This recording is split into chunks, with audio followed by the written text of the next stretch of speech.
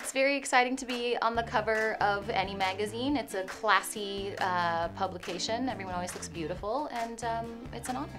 You mean It's Always Sunny in Philadelphia, the show, is going to be on the cover of Emmy magazine? I think it's great. It's nice to be moving towards the direction of being recognized by such a well-respected magazine and a well-respected portion of the entertainment community. I mean, the first thing you see is our show on the cover of Emmy magazine? It feels pretty great, although where's our Emmy? Bittersweet and slightly humiliating. Because I think we're a good 10 years and no nominations, except for our stunt guy, and he lost. I have a question for you. What? Why haven't we been nominated for an Emmy? Did you say the cover? We're doing the cover of the magazine. This has got to get us something, right? The cover, pretty good. 10 years, pretty good. A decade in?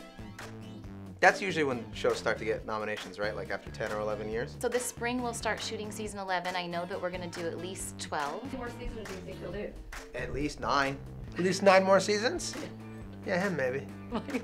How long are we planning on doing this? So that'll take us to 19, and then after that, you know, maybe get into the 30s. I don't know. Yeah, I don't know. I wouldn't rule it out. I'm looking forward to that nomination. See ya maybe season 26.